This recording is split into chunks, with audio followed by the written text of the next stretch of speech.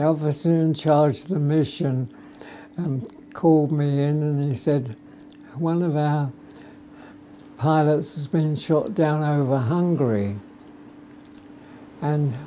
he's been looked after by a Hungarian doctor secretly from the Germans, but we've got to get him out of there because if they capture him, they will execute both the doctor and the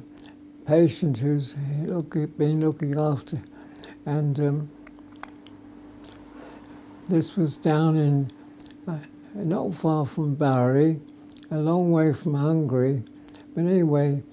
he said, will you go up there and bring him down and see if you can bring him down? So I said yes, naturally, and he gave me enormous bundles of Hungarian money, and I assume this was to reward the people who've been looking after him, because he said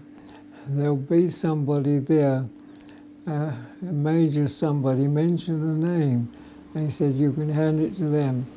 But I couldn't put it in my pockets, it was so much money. My battle dress was